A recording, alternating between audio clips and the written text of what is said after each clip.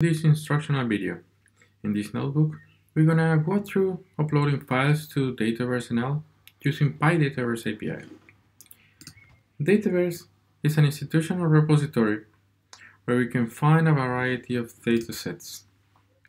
Out of the 78 implementations, this is the Dutch one where we can find datasets from public institutions in the Netherlands. Moreover, we're gonna be working on with the demo Dataverse, where we can actually play around with the repository without messing to the real data. Going back to the notebook, we can see the requirements. First of all, you need a data set that you want to upload. You need a Google Drive account to actually use this to use this notebook. And you don't need any coding skills or Python is required, since everything is already settled for you. So step number one, you need to get familiar with Colab Notebooks or Jupyter Notebooks. The only thing you need to notice is that there is code cells inside the notebook, such as this one. And when you press it, Python is working on the background and is going to give you an output. The rest is just text. So remember, press the play button. What is most important is that these collaboratory notebooks, they actually work like Google documents, where everyone that has access to this link can see and edit the notebook.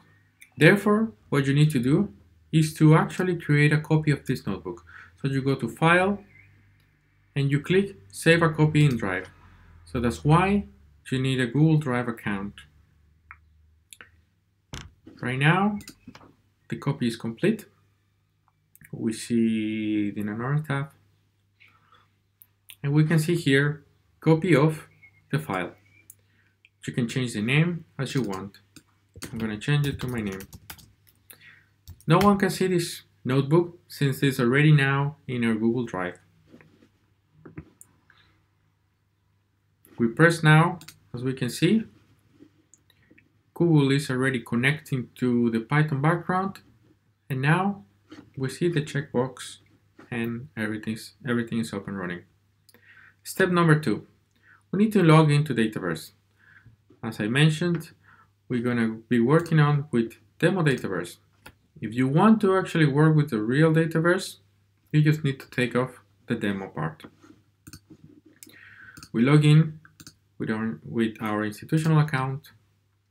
In my case, it's Master University, but you're going to see the list of different organizations. And I am already in. Step number three, set up an API key. An API key is going to be our access. It's going to be the way we can access and we can synchronize our account of Dataverse and our account of the Colab notebook. I click here in API token, and this is what you're gonna see, API token here. In my case, I have a token generated. But if it is your first time, you're gonna see something like this, and you need to click create token. For this time, I am going to recreate my token. I'm going to copy to clipboard, and after the video is finished, I'm actually going to revoke it to make it not useful anymore, since you're watching this video. So you put here your own token and you click play. Now we know with the checkbox that is already working. Now we go to step 4. We need to allocate, we need to see where our Dataverse it is, right? As you can see, Dataverse is a universe of repositories and datasets. What we need to find is the Dataverse where we want to deposit our data. In our case, I'm going to go to Master University, and then I'm going to go to Faculty of Science and Engineering. This is the Dataverse I want my dataset to be in. Therefore, I'm going to copy this URL. I go back to my notebook, and I'm gonna paste my Dataverse. Check that is the whole URL, and check that is the right notebook, not the original one. In fact, I'm just gonna close the original one, and I click play. Now, we need a dataset to be already generated. And then we're gonna look at the metadata and the object identifier. But probably you don't have a data or your metadata created. So I'm going to quickly create a dataset. Example data.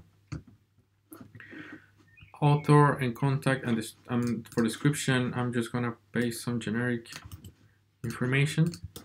Remember, this is the demo Dataverse. We don't want to do this in the real one. And I'm going to choose a subject, which is the mandatory fields. As you can see, we can actually upload files on the Dataverse user interface, although there is a file limit of 9.3 gigabytes. That's why we're using the notebook. Here it is. It's already created. We go to the tab metadata, and we copy the object identifier. Once we have it, as is indicated in the image, we're gonna paste it here, and we click play. Step number 5, connecting to the Dataverse API.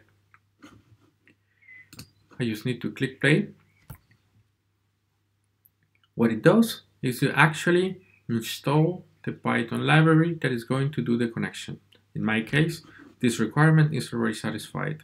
For you, most probably you're gonna be some things are gonna be running. In this last part, it actually does the connection. If we click play, Python in the background is creating a connection between this notebook and this dataset. Exciting. Here it goes, successful connection to the API. Step number 7, we're almost there. In the left-hand side, here, we can see this icon, folder. Google already gave you some sample data for doing any work you want to do. We're gonna click on the upload button, and we're gonna take the data that we want to take. In my case, I'm gonna take some gene data and some text data and a CSV file, some CSV file. You can choose more files, as many files as you want. Upload.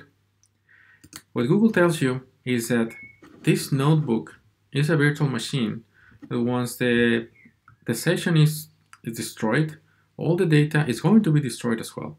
So don't worry, we are not uploading the data to any server. This is just a temporary machine that is running in the background.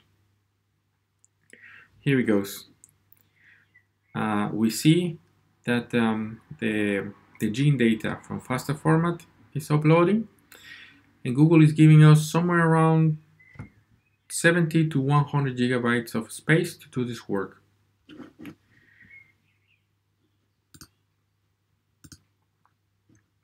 Google also gives you, it has the option to upgrade to Collaboratory Pro, but probably this is not our case. And this is way better than the option of Dataverse.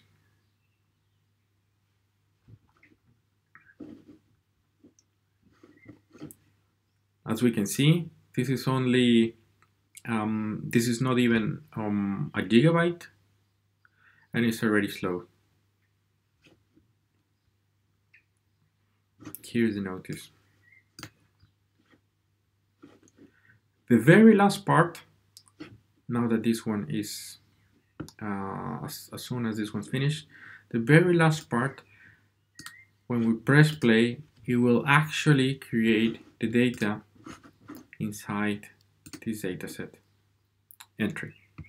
As you can see that the metadata was created generically, but there are no files in this dataset.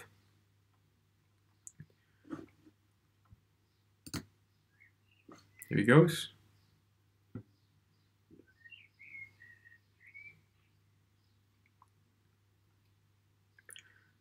Remember to keep an eye on the notebook, because if the notebook is idle, the session can be broken. So just keep moving in. Here it goes. As we can see in the folder, we have our 4 datasets that we want to put on Dataverse. Press play. Here we go. It's working. Status okay. Status okay. Yeah. Everything worked smoothly. If I go here, I do refresh. Here they are. Here are my 4 data files. And we can check. Yep. And everything is right here. 4 megabytes. And these were the genes data, 28 megabytes. You can obviously go bigger, but it's going to take longer. So thank you for watching, and I hope you have happy uploading of the files. Thank you.